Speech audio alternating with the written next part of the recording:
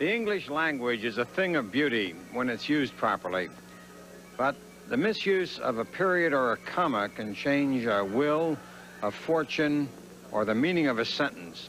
2 weeks ago tonight, when Annihilator won the $2 million Woodrow Wilson, we answered a question from a viewer in Spring Valley, New York, who sent us a newspaper clipping, which said in the newspaper clipping this. A quote from Lou Gaida, whose Wall Street stable owns Annihilator. "We're not going to kill him as a 2-year-old, said Gaida. With today's improved horses, tracks, and equipment, you could drive a 2-year-old 25 times. But you won't see him as a 3-year-old. That's not what we want," referring to Annihilator.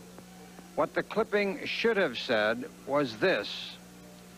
You could drive a 2-year-old 25 times, but you won't see him as a 3-year-old. That's not what we want. With the period and the new sentence referring to Annihilator, as we thought it did, we said that we couldn't comment intelligently on Mr. Gaida's plans for Annihilator. We would be surprised if he and the Wall Street stable retired the horse, but that if that happened, we can understand it because of the economics of racing. Well, it isn't going to happen, and we want to set the record straight tonight. Because of that period, a new sentence rather than a comma, which the newspaper in Spring Valley should have carried, the report was not only erroneous but misleading. Mr. Gaida assures us that Annihilator will race next year as a 3-year-old, which is good news for everyone in harness racing, and which should set the record straight for our viewer in Spring Valley who wanted to know 2 weeks ago how a horse could be a great horse just racing at 2. We told him then that he could be, that Annihilator is a great horse. But we're happy that he's going to prove it not only this year at 2 as undefeated, but as 3. Our second question tonight, or our question tonight, comes from David Patterson, who wants to know that besides Laugh a Day, who sold for $625,000 last year, what are the highest prices for yearlings sold at auction?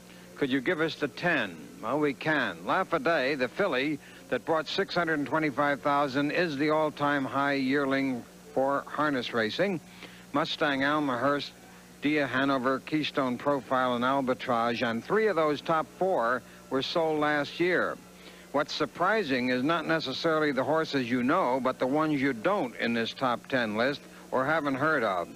Here are Silk Spats at $400, Cobra Elmhurst at $385, along with listing, Free Market at $375, and one you probably remember, Napa Valley at $370,000. Those are the highest price yearlings sold at auction.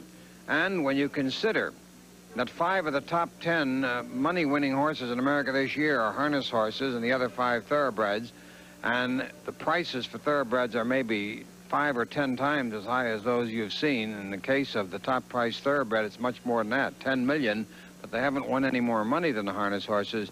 You see why harness racing is a good investment. Those are our winners tonight. We're happy about that, and we hope that you will send your questions in.